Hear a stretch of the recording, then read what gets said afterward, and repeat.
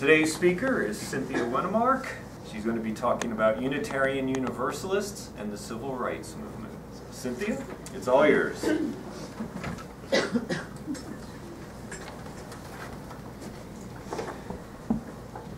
In our Wednesday discussion groups, we've been talking about the evolution of Unitarianism and Universalism and the growing emphasis on human rights and social justice issues from the mid-19th century on.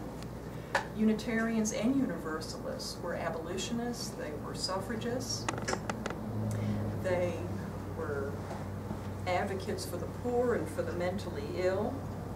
They addressed issues like prison reform and also against capital punishment. In the 1930s, they spoke out against Nazi oppression in Europe. And in 1939, Waitstill and Martha Sharp, the Reverend Waitstill and Martha Sharp, a Unitarian minister and his wife, sponsored by the American Unitarian Association, actually traveled to Europe to help refugees escape from Nazi persecution.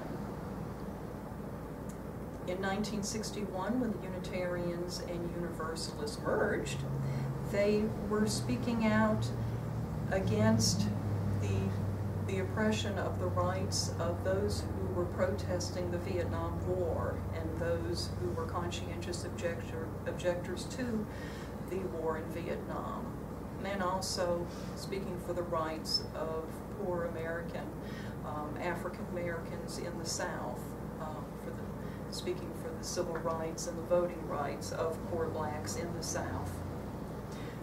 4 years later, in 1965, the Unitarian Universalist Association received an urgent telegram from Dr. Martin Luther King in their Boston office requesting their assistance in Selma, Alabama, where they were having voting rights demonstrations.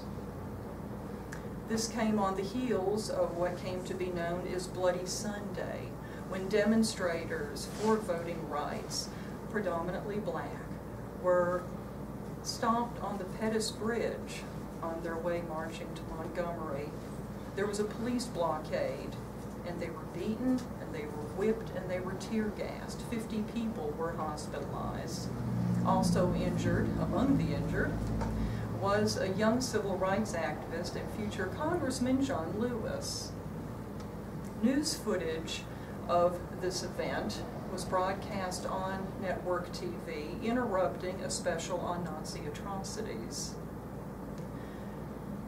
Unitarians and Universalists responded to this, responded to the call. 20% of all Unitarian Universalist clergy answered the call to come to Selma. Among them was the Reverend James Reeb, who was a Unitarian Universalist minister, who was martyred within 24 hours of his arrival in Selma. He and two other Unitarian Universalist ministers were accosted by white assailants on a Selma sidewalk, and he died from blows to the head. Unitarians and Unitarian Universalists responded to this murder by sending more people to Selma, Alabama. There were more clergy and more lay people. Among the lay people who arrived to help in Selma was Viola Gregg Uizu, who was the mother of 4 and arrived there to help and to offer her assistance and also to offer use of her car if that was needed. And one night she was driving voting rights activists home after a day of demonstration, and she was ambushed by members of the Ku Klux Klan. They forced her off the road. They fatally shot her twice in the head. And her one passenger, a young black man, survived the crash and survived the Klan by pretending to be dead.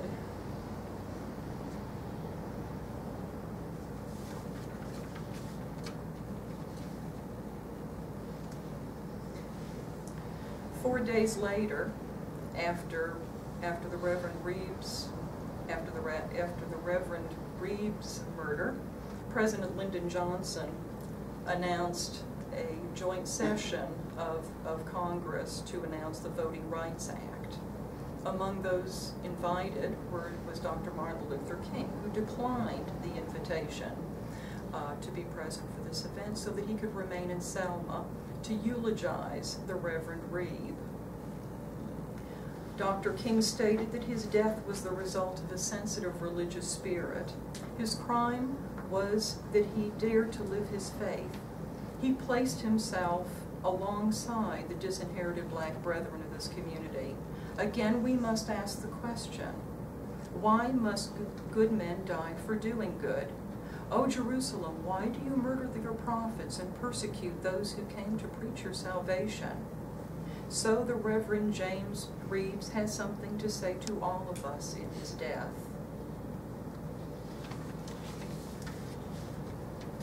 The Reverend Reeves murderers were never found, by the way. And 49 years on, the FBI maintains an active file on him. So members of the Unitarian Universalist Church were still involved with civil rights and with voting rights and with the disenfranchised. But, of course, we are products of our culture, and we are creatures of our culture. And the same issues that divided a country also divided Unitarian Universalist congregations.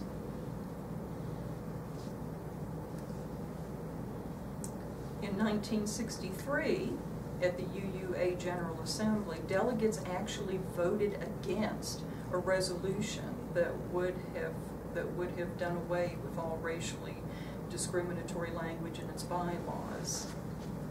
And of course, things were going on within churches as well, issues of segregation.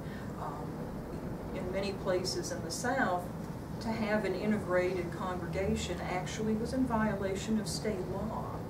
And you risked being in crosswise not just with the courts and law enforcement, but also the Ku Klux Klan and other miscreants as well. And it wasn't just a building that was going to be under siege, but you could have your house torched, your family could be threatened. This could happen.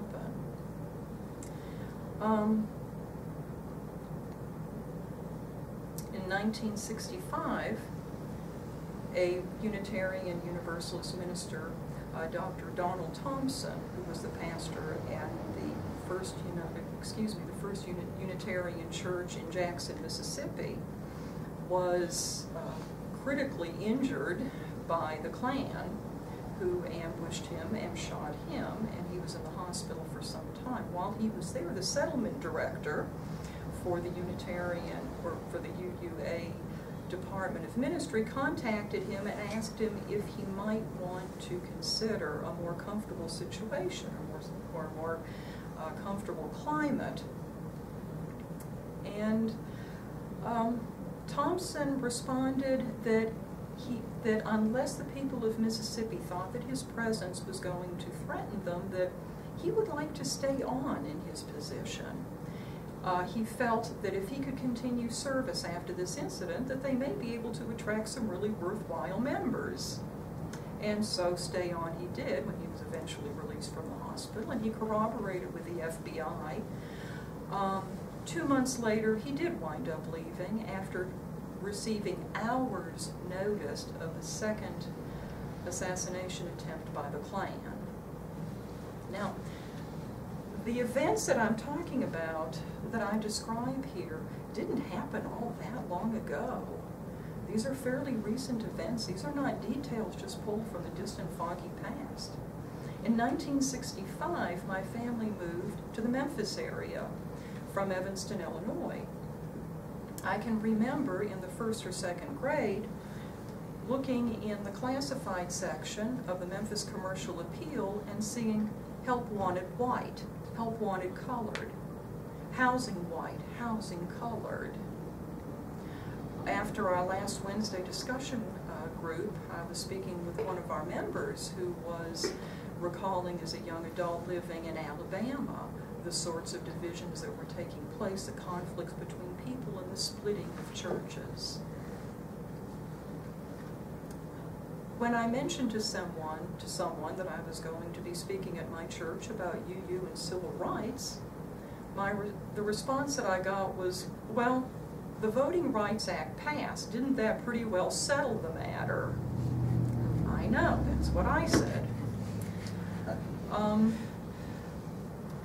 And yet we still find, of course, that there is homophobia and racism and sexism and xenophobia and weird prejudices of all sorts. And Unitarian Universalists are heretics and activists. And of course we have nationally, the Unitarian Universalist Association has programs that affect human rights and promote social justice issues. On the state level, many of the congregations throughout the country have come together within their state to form statewide advocacy networks. And with the recent formation of the Tennessee UU Justice Ministry, Tennessee has become the 15th such state with that. Oh, by the way, speaking of the Voting Rights Act, recall that it was only last year, in June of 2013, that in the case of Shelby County versus Holder, that the United States Supreme Court actually struck down Section 4 of the Voting Rights Act. In writing the dissenting opinion, Justice Ruth Bader Ginsburg wrote that hubris would be a fitting word to describe today's dismantling of the Voting Rights Act. I will conclude with a poem. The Low Road by Margie Piercy. What can they do to you? Whatever they want. They can set you up. They can bust you. They can break your fingers. They can burn you with electricity. They can dull you with drugs until you can't walk, can't remember. They can take your child. They can wall up your lover. They can do anything you can't blame them from doing. How can you stop them? Alone, you can refuse. Take revenge where you can. But they can roll right over you. But two persons fighting back to back can cut through a mob. A snake dancing file can break a quadrant. An army can meet an army. Two persons can keep each other sane, can give support, conviction, love, massage, hope, sex. Three people are a delegation, a committee, a wedge. With four persons, you can play bridge. Start an organization. With six, you can rent a whole house and have pie for dinner with no seconds and hold a fundraiser. A dozen make a demonstration, 100 fill a hall, 1,000 have solidarity and your own newsletter, 10,000 power in your own paper, 100,000 your own media, 10 million your own country. And so it goes, one at a time. And it starts when you care to do something. It starts when you do it again after they've said no. It starts when you say we, and you know who you mean. And each day you mean one more. Thank you for your attention.